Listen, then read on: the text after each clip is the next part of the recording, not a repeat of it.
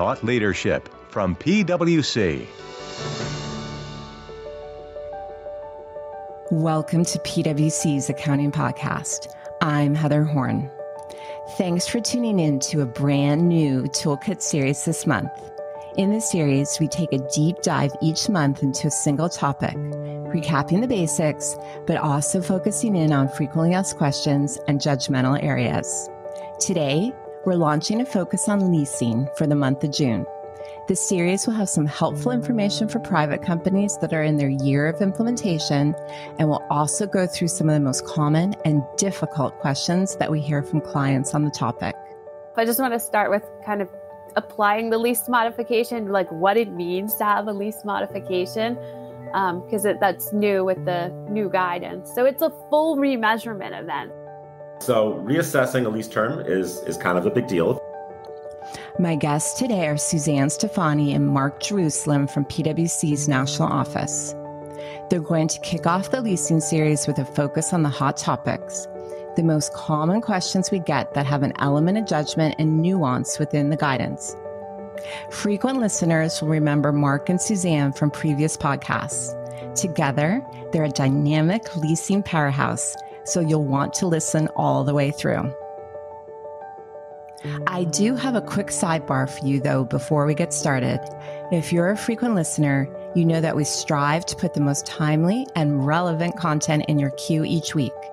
Our goal is that this podcast is an excellent resource for people who want to stay at the forefront of the dialogue in the accounting, reporting, and broader business issues impacting their companies. So, with that in mind, we show up for you every Tuesday and Thursday afternoon, and sometimes more often. So to maximize your personal benefit from the podcast, we definitely recommend following the series wherever you listen to your podcasts. And make sure to turn on those push notifications so you never miss an episode. Now, on to leasing. There's a lot to cover, so let's get started.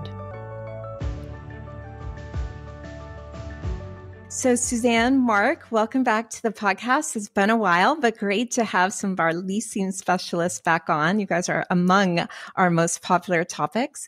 And today's episode is really going to focus in on some of our hot topics to kick things off, starting with measurement. So Marc, I'll hand it over to you to kind of share some of the key questions that we're getting in that area. Yeah, thanks, Heather. Well, it seems like measurement is something that should be pretty clear. We all know that in order to measure a lease liability, right, you've got to figure out the number of lease payments, right? You have to figure out the dollar amounts you're paying for the rents, and you have to figure out the discount rates. So one of the things I thought we would talk about today is the types of questions that we get from our clients and from our engagement teams about how long is the lease term, about how to determine variable versus fixed rents, and about discount rates. Let's start with lease payments, right? So we all know the guidance that, if I have fixed payments, the fixed payments go into my lease liability. But if I have variable payments, they typically do not go into my lease liability, unless, of course, the variable payments are tied like to an index or a rate, right? If they're tied to an index or rate, then they do go into the lease liability using the rate that was there at the commencement date. So we're getting a lot of questions from both customers and suppliers that appear to be trying to get creative as how to structure payments that they would appear to be variable such that they wouldn't have to go into the measurement of a lease liability. And I thought I would give a couple of examples. One is a little bit older, one is a little bit newer, just to illustrate the points we've been talking about. So a really good example was from the oil drilling industry. Okay, and the oil drilling industry said, look, we have a variety of different rates that we could charge our customers. So if we are drilling in the ocean, let's say offshore drilling, then if you're actually drilling on Monday, that would attract a certain rental rate, a fixed rent for drilling, right? But if you're not drilling, but you're moving the ship from one location to another, that would create a different rate for that day. So I'd have two different rates already. And then there are days that the customer decides he is neither drilling nor is he moving the ship. It's just going to sit idle. And there's yet a third rate. But the really interesting thing was that the contract calls for days when they don't charge any rent. And those are days that perhaps the machine has to be maintained or repaired, or inspected by government folks, or because the weather is so bad that it's unsafe to be on the rig, right? And it's not like those things don't happen. What the industry told us is that in every contract, there are a considerable number of days that they cannot charge rents, right? So one of the thoughts is that, well, perhaps because there are days, right, that the equipment has to be maintained or inspected or whatnot, that the minimum fixed rate is actually zero. And anything north of zero is just a variable rent, okay? And it was a very good question. And, the large firms considered that question. And I think the thought across the board was that we're not going to define variable rents by using criteria that are simply protective in nature, right? So if you're telling me, listen, if there's a day that I can't use the asset because the weather's bad or because it's going to be inspected or because I've got to take it offline to be maintained, that is not going to be the floor from which to determine variable rents. Instead, variable rents will be determined based on the activities that the lessee could choose to do. So it's not necessarily the highest rate, right? But if there's a rate where the lessee says, I'm not going to use this asset today because I don't know what I'm doing yet, right? Maybe that is the lowest rate. Maybe that's the fixed rate, right? So one of the takeaways is don't think of fixed versus variable rents by looking solely at protective features in the contract, okay?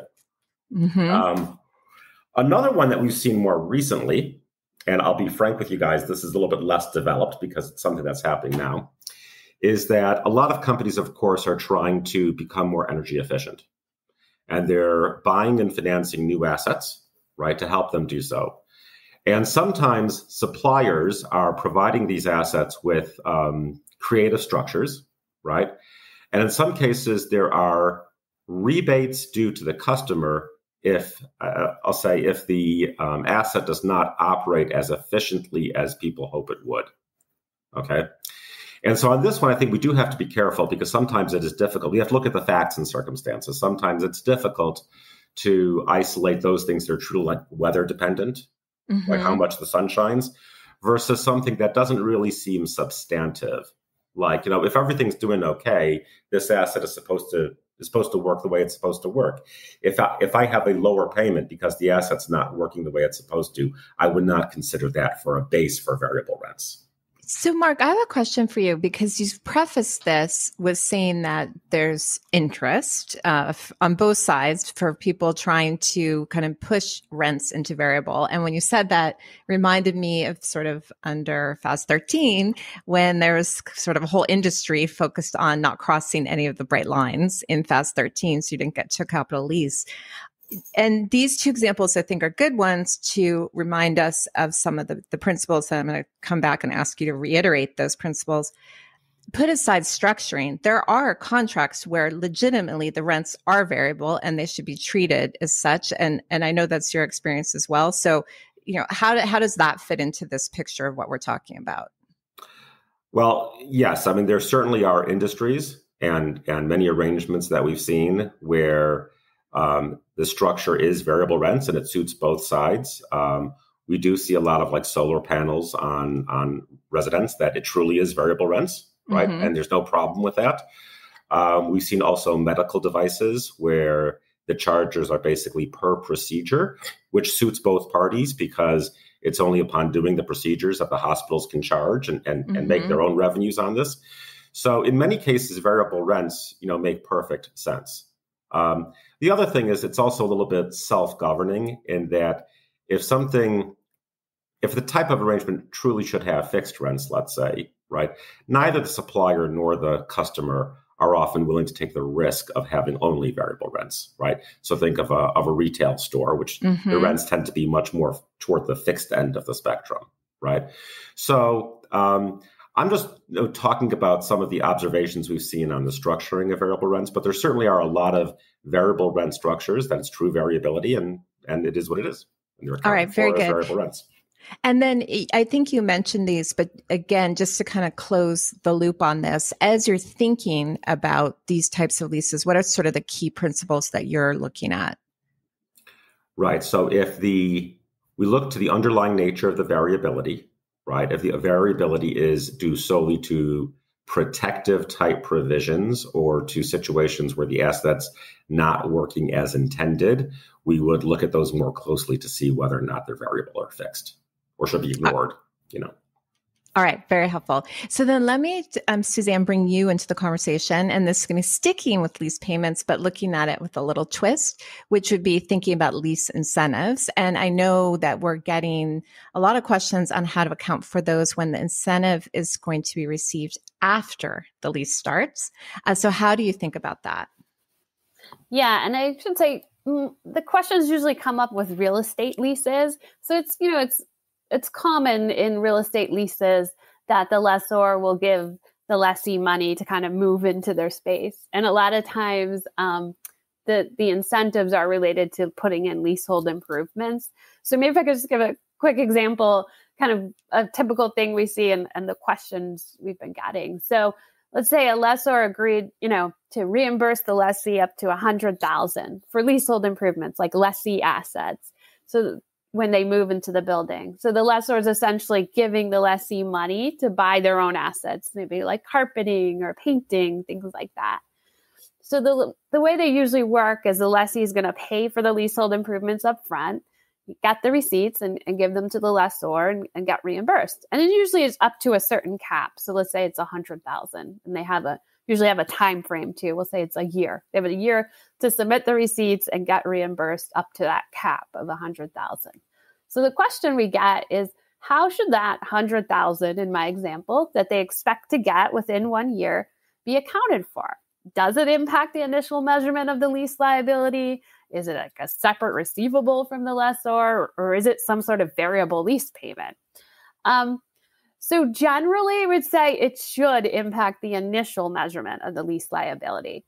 And that's because if you think about it, most think of these types of incentives as in substance fixed at commencement, because the lessee just negotiated, in my example, to get $100,000 for leasehold improvements. It's not likely that they're only going to spend $90,000 and just kind of leave $10,000 on the table, right? They want to make sure they spend the whole amount. They're buying their own assets. So that's why we usually think of them as in substance fixed. So then when you think about the lease liability and the initial measurement, it's the present value of all fixed and in substance fixed lease payments. And when you look at the definition of lease payments in the guidance, it includes lease incentives. So that's why we'd say it's best to include that incentive as like a negative lease payment in the initial measurement of the lease liability. So you use the full amount, the $100,000. And when you're doing your amortization schedule, it'd be $100,000 cash inflow in the schedule. So Suzanne, that makes sense, but I see an obvious next question, which is that you don't know exactly when that cash is coming in. You know you're going to get it, you know the general range. So how do you think about that? Yeah, so at commencement, the lessee would have to estimate when they think they're going to get this reimbursement from the lessor when they're building that schedule. So let's say in my example, the lessee thought they were going to get all of the money, and maybe it was just one big leasehold improvement or something. They were going to get all of the money in 6 months. So when they're doing their amortization schedule, they'd put $100,000 as being received in 6 months from commencement. Again, a negative payment. So it's just I get that you won't know exactly when you're going to get it, but you should make your best estimate of when you expect to get it. All right. So anytime we're dealing with estimates, actuals can always turn out differently. So what do we do in the case, let's say you guess 6 months and it actually turns out it's 12 months, which maybe it's not that big a deal, but what if you guessed a year and it was much longer than that? So if you're right, maybe it doesn't have a material impact if it's just off by a month or so. But if it had a material impact, then we'd analogize to the lease remeasurement guidance and essentially remeasure the lease liability for that change in timing. But when you do that remeasurement, we're going to use the same discount rate that you used at lease commencement. And the reason you have to do it is because if you didn't remeasure, then the lease liability is not going to end up at the very end at lease term being zero. You'll wind up with a balance, right? Your math's you'll end up like positive or negative, depending. So that's why you have to true it up there, like if it's a material change. All right. That totally makes sense. So then let me ask you a question, because again, I understand why you said at the beginning, you're going to presume it's in substance fixed, because of course, no one wants to leave money on the table. But what if for whatever reason you conclude it's not, because I'm sure there are some circumstances when you don't reach that conclusion? How would you think about the incentive in that case? Yeah. So like, if there's any portion of that incentive that you don't think is fixed at commencement, again, like you said, not really the norm, but maybe there's a circumstance, then that portion that you're not sure you're going to get is not going to impact the initial measurement of the lease liability. Instead, it's thought of like a variable lease payment. But say, you're in the lease and you do end up buying those leasehold improvements and submitting that for reimbursement to the lessor, your plans changed. At that point, when you determine that, you're going to remeasure the lease liability at that point. It's as if the contingency that payment was initially based on has been resolved. And what you do when you initially had a variable payment and the contingency is resolved, is you have to remeasure the lease liability. So at that point, you remeasure, again, just not updating the discount rate, but you'd remeasure and you'd recast the lease expense and everything from that date forward. So it's more of something you do after lease commencement if your plans change. All right. I think it's definitely a good reminder for both of these, because I could see this something companies easily miss. And then to your point, you do get to that end of the lease and you've still got a balance sitting there. So, all right. So then let's move on to lease term. And Marc, I'm going to go back to you. And I know that the guidance here is similar to the guidance we had under 840, where when thinking specifically about renewal periods, we would only include them in our lease term if at lease commencement, we think it's reasonably certain that the lessee will exercise that renewal. And that would be at this, say, reasonably certain, relatively high threshold, so 75% or so. What are some of the key questions you're getting? I'm sure there's many of them. Right. So you might think, given that the guidance in this area is similar to what it was under 840, right? You might think that we would not be getting a lot of questions here since, 840, you mentioned FAS 13 earlier, came out in 1976. Right. Right. Nevertheless, once again, I think that there's some questions that we got sort of at the beginning of 842 and some more recent questions that I wanted to highlight. So specifically, one of the things I wanted to highlight, questions that we got a lot of at the beginning of 842, and I'm thinking now that private companies are going to be adopting the standard shortly, right, is situations where both the lessee and the lessor could cancel the lease. Or maybe another way to put it is we've seen these leases that are, let's just say, 1 year long, and after 1 year, they automatically renew unless either the lessee or the lessor says no, right? And we've seen that a lot in related party type leases, right? And, private companies have a lot of related party relationships often. So I think that one of the, I'll say misconceptions, or one of the common conceptions, is that, when people think of an option to renew, they think an option is something that I have the unilateral right to do. I have this right? If I want to renew it, I can either say no, or I can say yes. And if I say yes, the lessor can't stand in my way. And so they look at these types of situations where either party can say no and say, well, how can my lease term include that renewal period then? Because I don't have unilateral right. So the standard actually has some explicit guidance on this that says, look, if both parties can say no, right, then you have to evaluate whether either party, the lessee or the lessor, would suffer an economic penalty by choosing not to renew, right? And if either party would, right, then you simply ignore the lessor's options. So let's take a 1 year lease that's going to have automatic renewals. Let's say you're a large bank and you have a separate entity that runs a retail branch, and that retail branch is on the first floor. That related party has put in leasehold improvements to make that branch look nice, right? And of course, they're going to suffer a penalty if they don't renew because they just put in all those leasehold improvements. Once you make that determination, then you ignore the lessor's options and you focus solely on the lessee. So now all you have to ask is, all right, is the lessee reasonably certain to renew when that renewal comes up at the end of 1 year? And if the answer is yes, then you look at the next renewal option, and so on and so forth.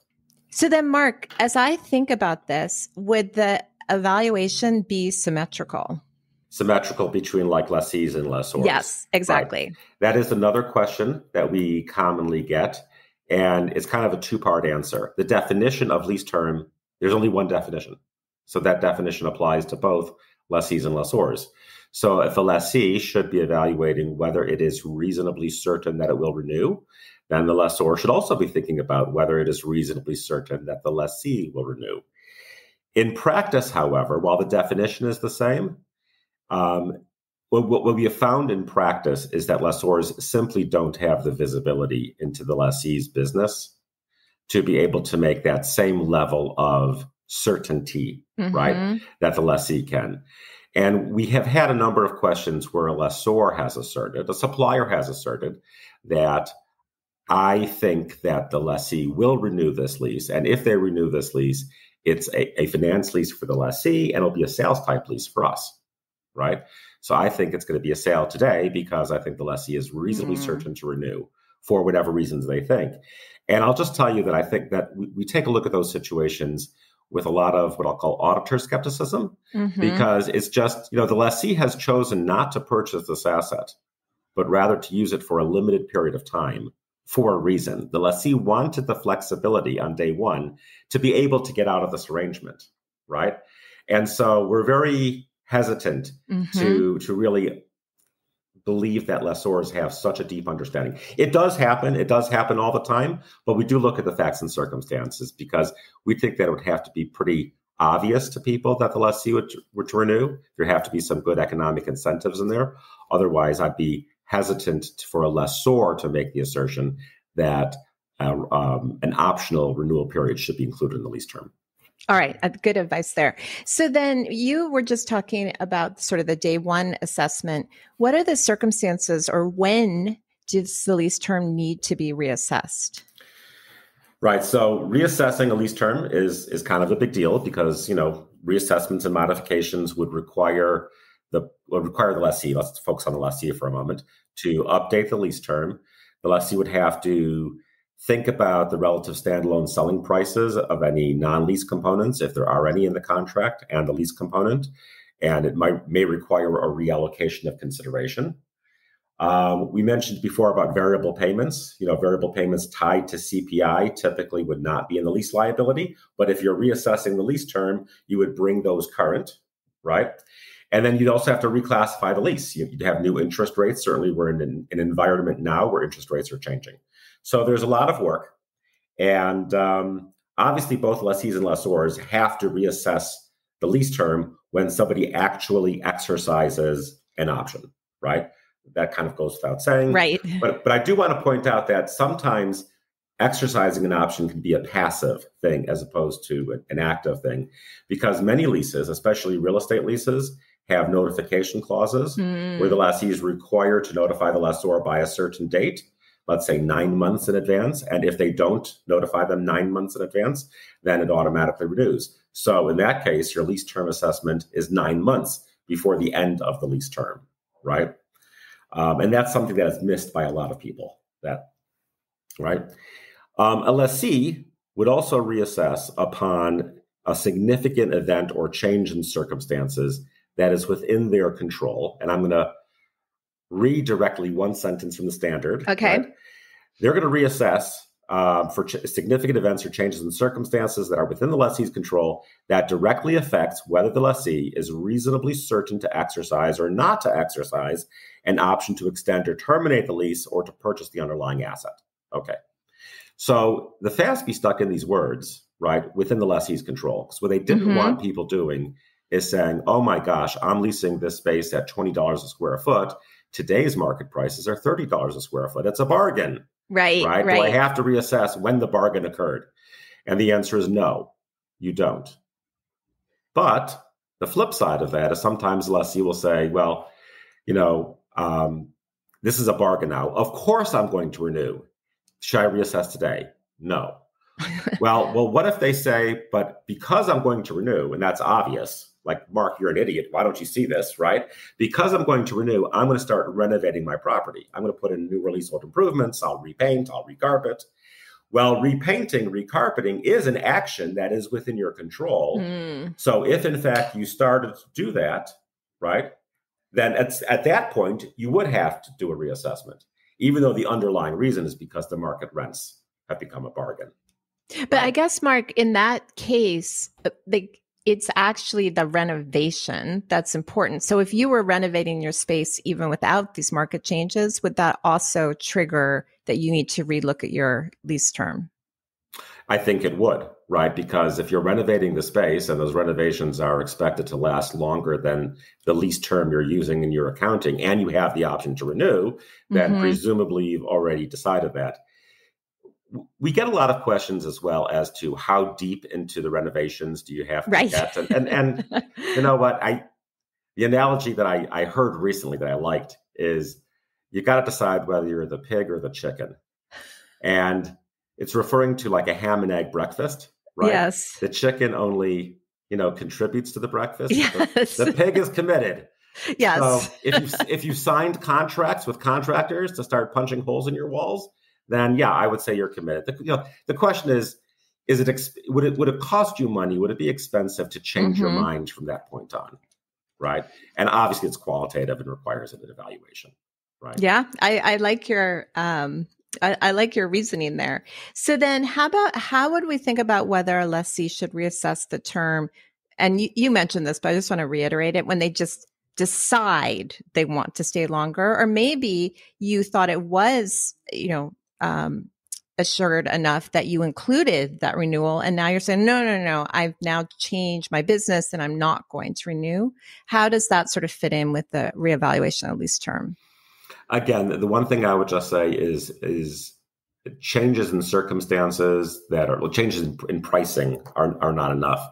It really takes some kind of a commitment to a plan that would be difficult to undo. It would cause a difficulty to undo. One thing I should mention here is that this whole reassessment of lease term based on changes in facts and circumstances is only for the lessee. The lessor does not have to look at this and, in fact, cannot look at this, right? So the lessor has to sit and wait for an action to occur, right? That they have to wait for either the lease to actually be renewed, get a binding notice, a letter, or a renewal date passes where they haven't gotten the required notice. So this is lessees would reassess for changes in circumstances, but not lessors.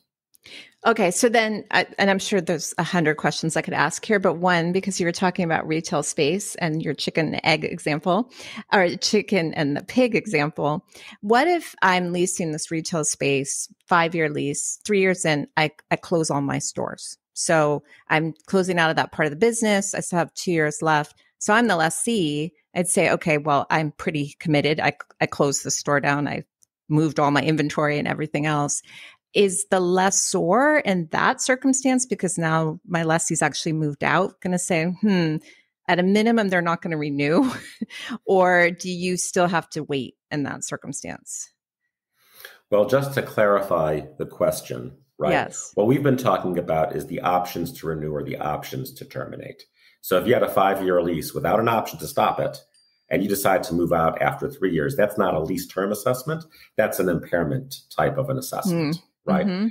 So, but in talking about the optional periods, if you in fact know that your lessee has moved out, I'll be honest, I don't know that I've gotten that question before, but the thing that I'd be concerned about from a lessor's perspective is how do you know that the lessee won't move back in, won't use it for storage, won't try to sublet it?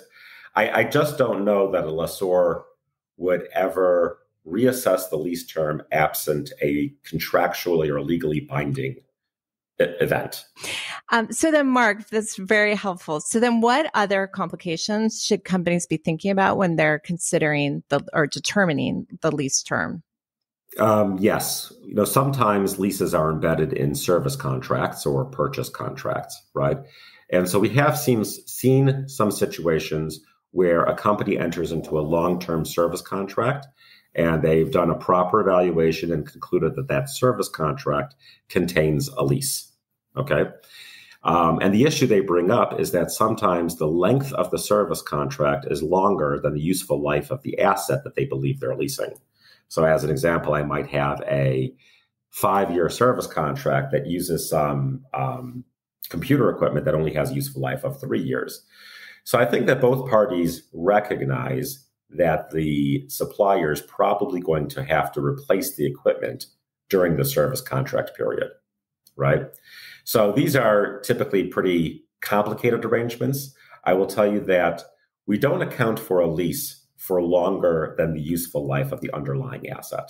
So if I had a 5-year contract that's using a 3-year piece of equipment, the lease of that piece of equipment is probably still going to be 3 years, right? But the reality is I probably would have 2 leases in that in that fact pattern. I'm going to have an initial lease of an asset for 3 years, and then in the beginning of year 4, I'll have a second lease for a similar asset, and that would be a lease of 2 years. And you can imagine all the complications, regarding how to allocate consideration and whatnot, that I think is beyond the scope of what we're talking about here today. But nevertheless, that scenario where, because it's in a service contract and it's only used to support the service contract, sometimes the term of the lease and the term of the contract are not the same. All right, good. That's definitely a good reminder here then. So then let's move to another topic where I know we got a lot of questions, and that would be around the discount rate. And for our listeners, if you're a private company initially adopting, there's definitely a lot of practical expedience that we are going to cover in our other podcast. But Marc, I know that you've gotten a lot of questions on determining discount rate, related to public company transitions, and we issued a lot of guidance at that time. Are you still getting questions in this area? Other than the private companies, we're not getting a lot of questions on interest rates. Okay, just an anecdotal observation, right? And I think what that reflects is that initially it was a big deal for companies to develop processes, to develop what these interest rates are. I think once companies had developed and tested and kicked the wheels of the processes that evolved, I think they're comfortable with them. Nevertheless, we still get some interesting questions on discount rates. So the guidance states that a lessee would have to use its incremental borrowing rate unless it can readily determine the lessor's rate implicit in the lease. And the rate implicit in the lease is a defined term in the standard. So sometimes lessees tell us, we know the lessor's rate implicit in the lease. Okay. This question came up at the beginning of 842 and has come up again more recently, right?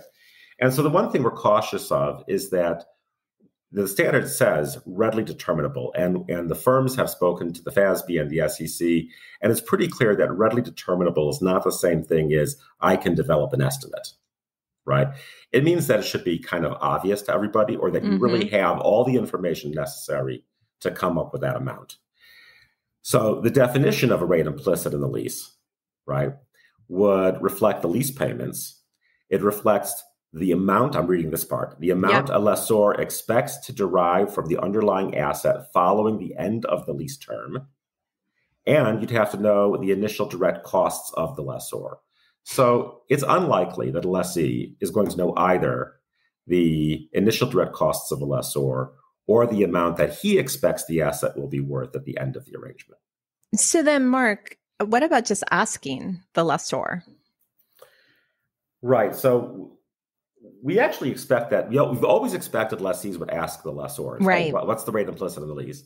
We also expect that in most cases, the lessors are not going to give them the recipe to the secret sauce. Exactly. So I don't know how successful that would be, but a few interesting observations is that sometimes a lessee has told us, we've asked the lessor and the lessor told us the rate is X. And then when we think about what they've heard from the lessor, we're not sure that that really is the rate implicit in the lease.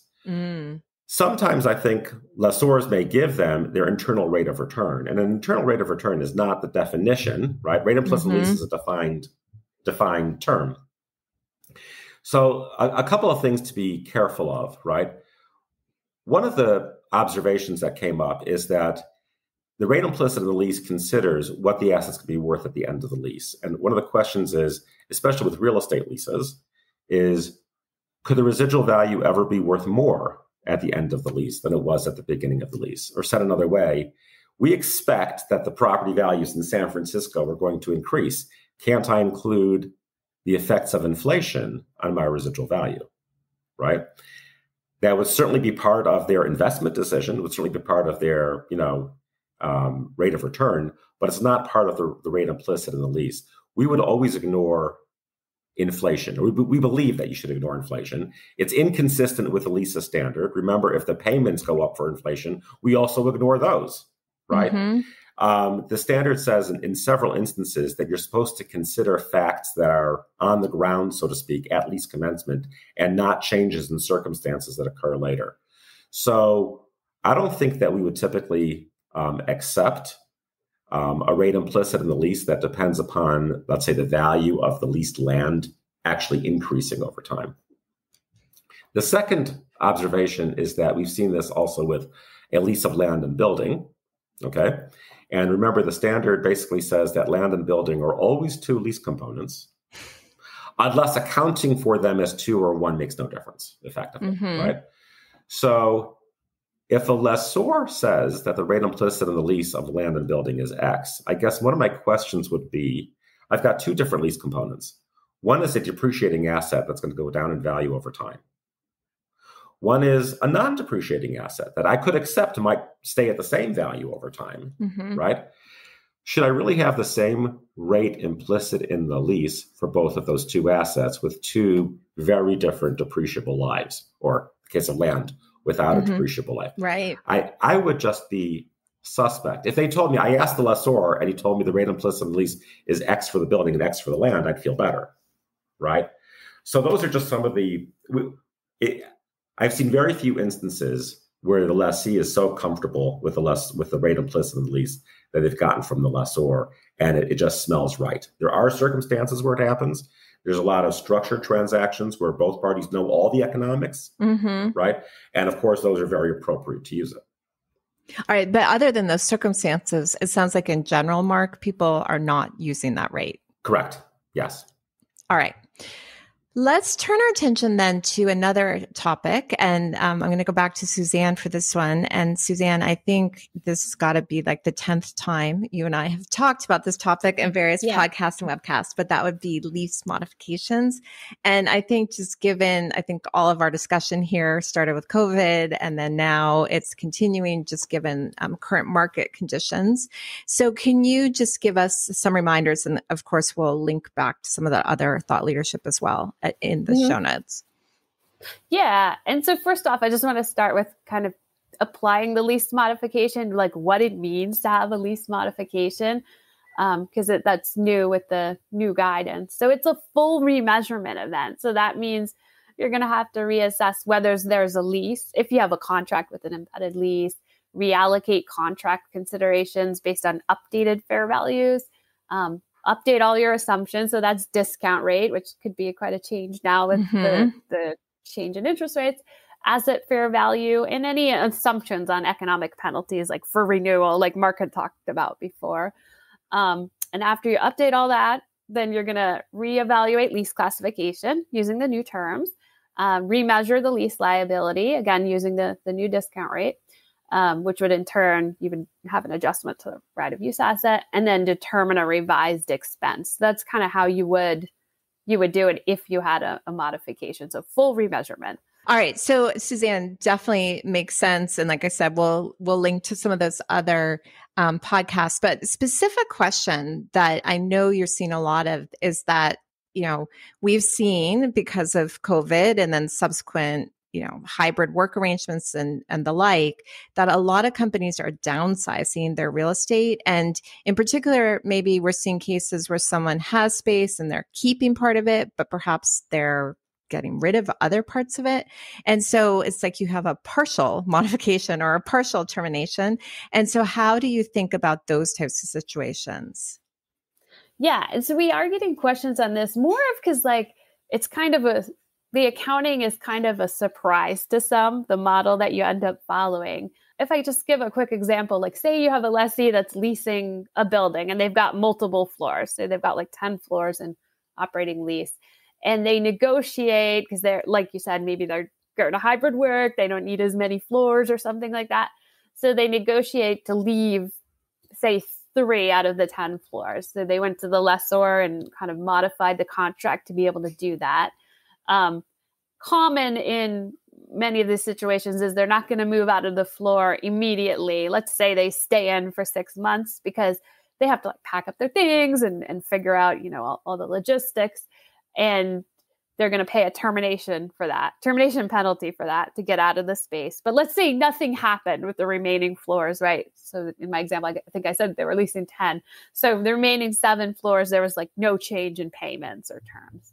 So when you think about the accounting for this, the surprising thing to some here is that the whole thing is accounted for as a modification of the whole contract, all floors. So it's not just simply a termination of the 3 floors. And that was coming as a surprise to some. So the reason is because all these floors, it's all part of one master lease that they're leasing for that building. So if you touch a contract term in a master lease, it's going to trigger modification accounting for the whole contract. And so again, like what I said earlier, it's a full remeasurement. So you're going to remeasure the lease liability, discount rate, all that for all 10 floors. And you're going to basically adjust the lease liability and adjust the right of use asset for the change in the liability. Now, the thing here is you'll have to recast the lease expense, again, for all floors. I sound like a broken record because I keep saying that. But you're going to use the revised payments, including that termination penalty, to come up with a single lease expense for all the floors. And just keeping in mind, though, I mean, you have to think about when you're figuring out the lease expense, you've kind of got 2 units of account now. You're going to use 10 floors, in my example, for 6 months. And then the rest of the floors, the 7 floors, for the rest of the lease term, whatever the lease term is. So the key here is just this, even though you have this like contractually stipulated termination penalty now that, seems to be contractually linked to those 3 floors that they're getting out of it in my example, it's going to impact the expense for those other floors going forward too. So it's just, you don't just stick with what the contract says, right? The guidance would tell you you have to kind of spread it all over the floors. And that was just a little bit of a surprise to some, because some thought, hey, I have this termination penalty. It's going to get, 100% expensed over that, maybe that shortened 6-month term of the 3 floors. All right. So then, Suzanne, let me ask you a question, because I think that 6-month delay is sort of interesting. So do I do this, like, let's say I sign it today. Do I record it today or do I wait until the 6 months to make these changes? Yeah. So once you sign the contract, so it's effective and all that, but you're not getting out for 6 months, that's when you account for it. It's a modification.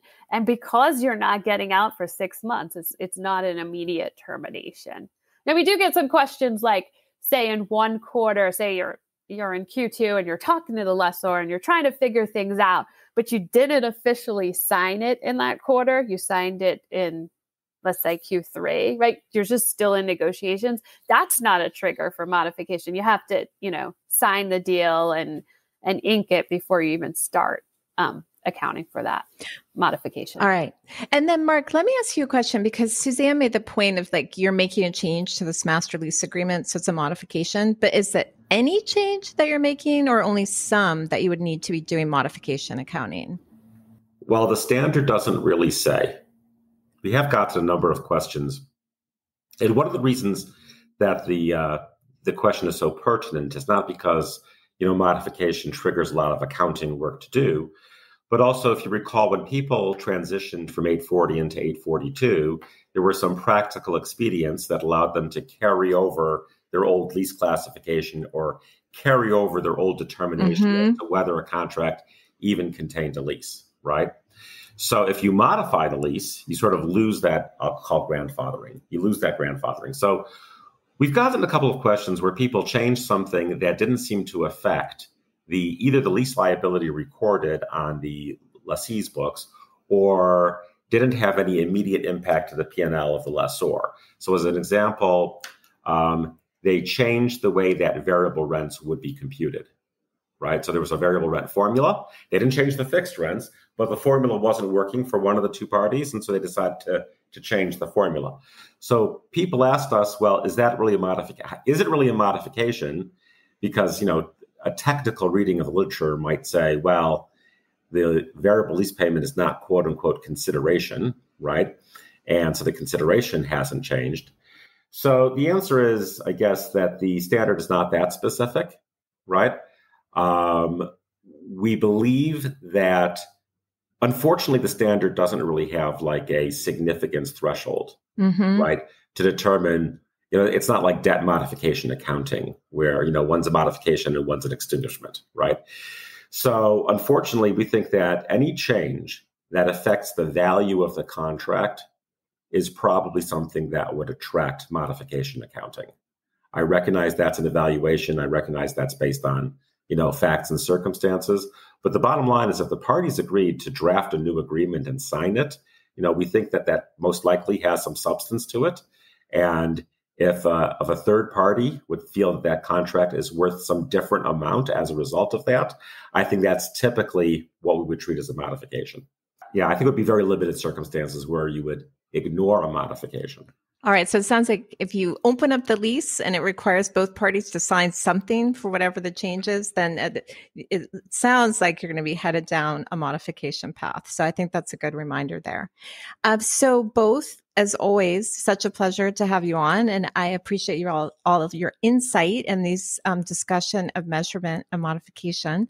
However, do have two final questions for you. I'm sure this is going to be your favorite part of the podcast. I have my Stump the Guest questions. So I have two questions for you guys. Let's see how we do. We can muddle through it together. So the first one is, in 2016, the FASB issued ASU 2016-02, which ultimately became ASC 842.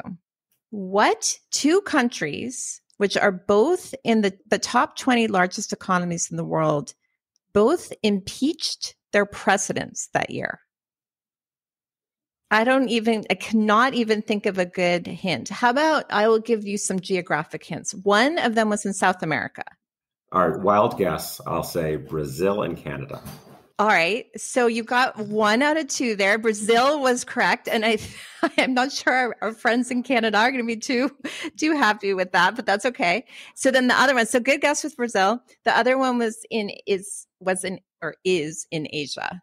And I personally would never be able to guess this, so I'll just give the answer. That was South Korea. Yeah. So clearly, I was going to say that. Oh, sorry, I should have given you another minute, Suzanne. So, all right, so it's practically like you guys got that one, yeah. Right? All right, so this one, I'm hoping one of you guys is a baseball fan, because that same year, the Chicago Cubs won their first World Series in 108 years. So that championship drought was longer than the Boston Red Sox, who had their own infamous curse of the Bambino. The Cubs also had a curse, which they finally broke. Any guesses what that curse was? Shoeless Joe Jackson? No, this is quite... Oh, Suzanne, would you like to guess? I don't know. Oh, wait. Wait. It was the fan who interfered with the ball. Is that what it was? Sort of. That's actually close. So it's called the curse. I have never heard of this, so it can't be that big of a curse, but the curse of the Billy Goat. According to legend, the team was cursed when tavern owner William Billy Goat Cianis was kicked out of a game for bringing his smelly Billy Goat Murphy. On the way out, he's reputed to have declared, "Them Cubs, they're not going to win no more." And that started this curse. Now, not sure it's quite as well known as the curse of the Bambino. So perhaps that's the one we should have asked you about. But I appreciate you being a good sport. Producer comes up with some very interesting questions. So thanks both for joining me today. Thank you. Yeah, thank you. That's our show for today. Join me this Thursday as we continue our look at climate reporting with a focus on governance. So that you never miss any of our audio content, follow the PwC Accounting Podcast wherever you listen to your podcasts. And to stay up to date on all the latest accounting and reporting news, sign up for our newsletter at viewpoint.pwc.com. From Thought Leadership at PwC, I'm Heather Horn. Thanks for tuning in.